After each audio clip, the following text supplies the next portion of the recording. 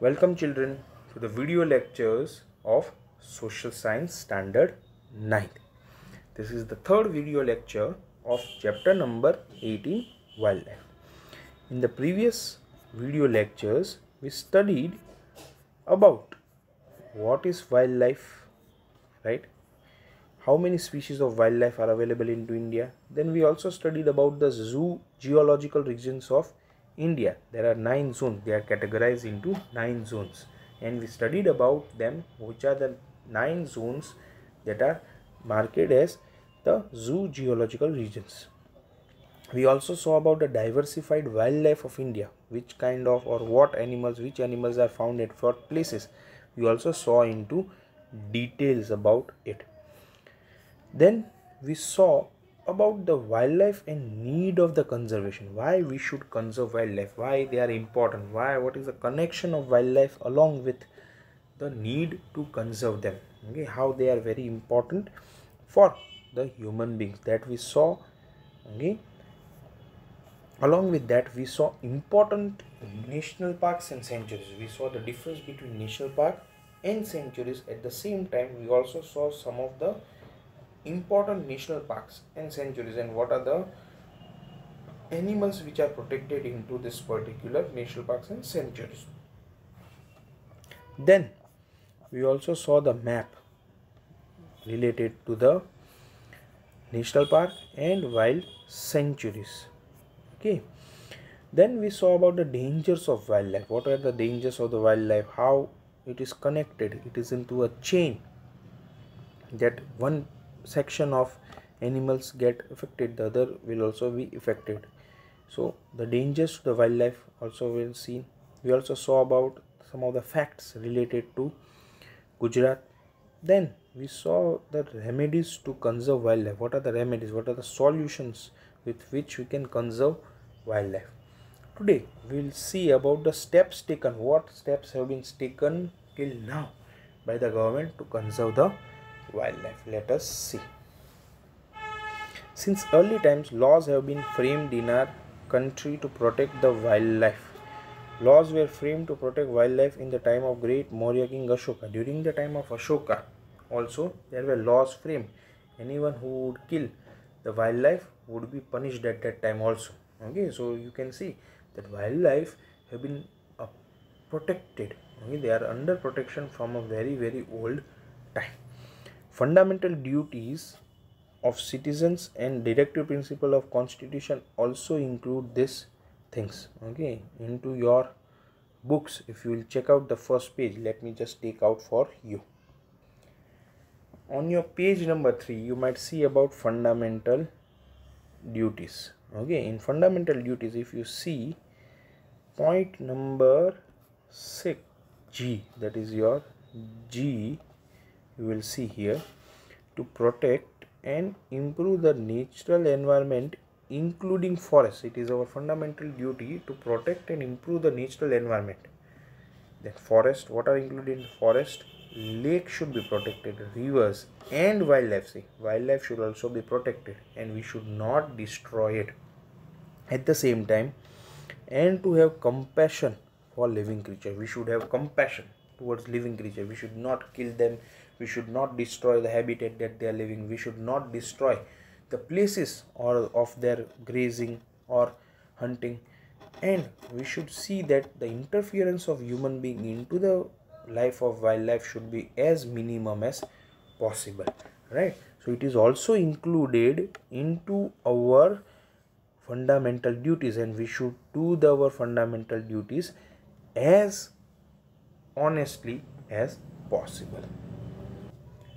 So getting back to our lesson, see, it is also included into our fundamental duties. Parliament has passed the Wildlife Conservation Act. See, Parliament has passed the Wildlife Conservation Act according to the recommendation of Indian Wildlife Board in 2014, right?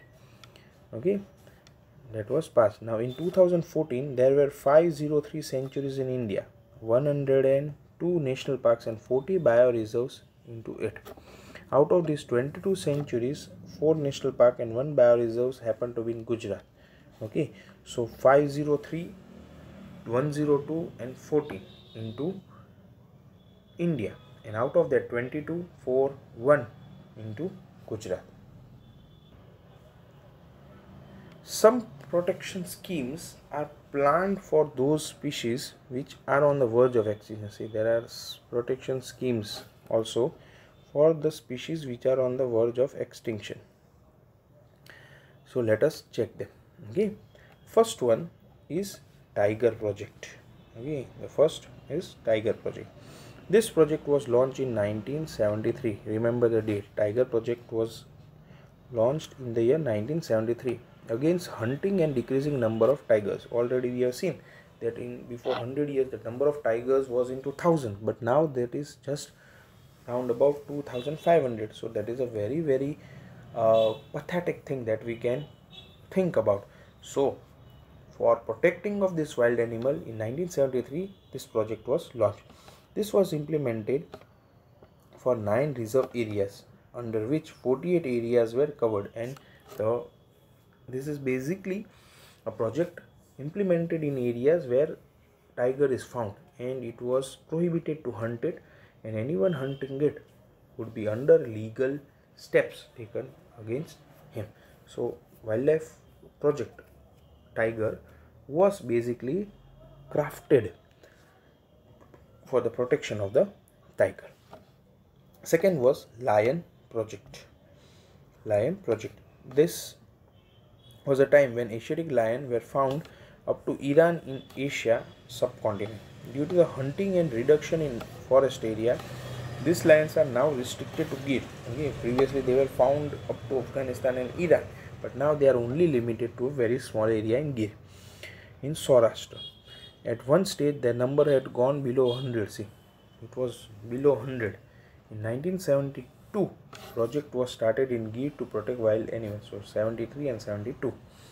As a result of this project and the timely taken steps, the number have now increased to 523 according to census of 2019. And see, okay, so there were 523 lions in Gujarat as per 2015, and it is a good thing that as per 2019 there is an increase of 29%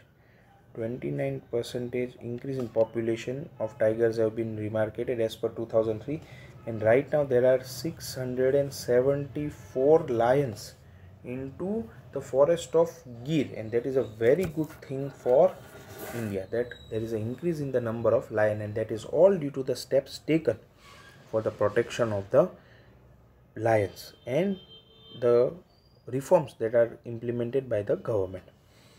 In addition to this, there are other projects also. Major projects among them are Hangul project.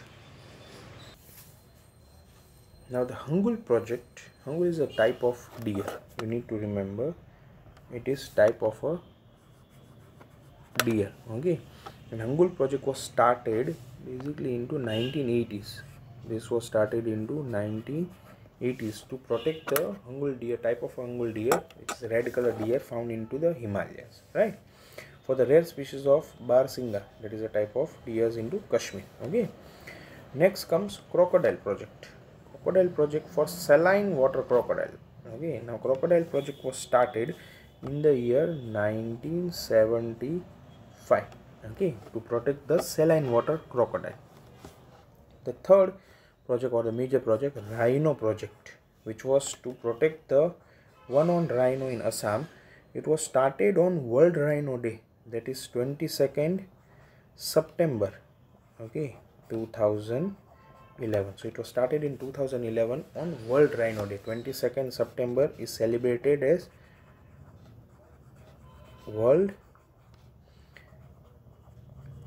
Rhino Day. Okay, so it was started on this particular day to commemorate that particular, right? And the snow leopard. Okay, snow leopard, this project was started in the year 2009 to protect the snow leopards which are found in basically into Himalayas, right? So you can see, along with Project Tiger, Lion project, and some of the other projects are also carried out for the protection of the wildlife. Now let us see further. Wildlife conservation is possible only if the sanctuary and the society and the government shows firm determination. Not only government but also society and the government shows firm determination to take steps in right direction. Along with development, we shall have to be dedicated to conform our motto of environment preservation. See, also we need to see that it is included into a fundamental duty to conserve the wildlife. Okay. Now let us see about the national parks of Gujarat. How many national parks are there into Gujarat? That we are going to see. The first is Gir National Park. It was established in the year 1975. Okay, the area is round about 258 square kilometers. Which district it is in? Junagadh. And what are the major animals? Lion, leopard, chintal, hyena, antelope, that is type of deer, chinkara, and crocodile. Second is Blackbird National Park, established in the year 1976. Area 34 square kilometer, Bhavnagar district, and mainly it is established to conserve blackbird, wolf, okay, khadmore, and bustard. The third one is Vansad National Park, established in the year 1979. 24 square kilometers into Navsari, mainly for leopard, hyena, chintal, and chausinga. Chausinga means charsinga, right? And the fourth one is the Marine National Park. Okay, it is the only marine national park of India. 1982, 162 square kilometers, Gulf of Kutch, Jamnagar. It is also known as Pirotan Island.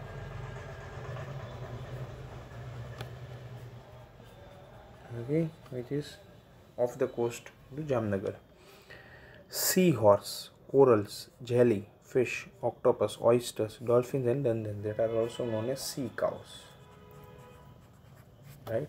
So, this is the only marine national park of India which is situated in Gujarat, and that is a very good place to visit, but without permission of wildlife you cannot visit that particular place. So with this we complete our chapter. Hope you understood it. Go through each and every video lecture, understand each and every line, read the whole textbook for better understanding.